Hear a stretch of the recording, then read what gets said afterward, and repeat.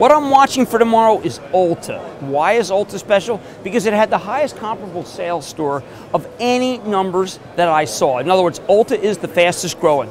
And it's beauty parlor, which means kind of pretty stable because you're not going to get fewer haircuts or get your hair done less often. So Mary Dillon's built a company that is really remarkable, and she's put up the best numbers. Unlike last time, this stock has not run into the quarter. Last time it ran into the quarter, then retreated because the quarter was great, but the stock had run, and then exceeded where it was. Now it's pulled back. So let's watch Ulta. Someone might want to be able to maybe try some deep money calls, go out a couple of months for a little spring, but I don't like the market. But I do know that Ulta is a company in a long-term secular growth mode.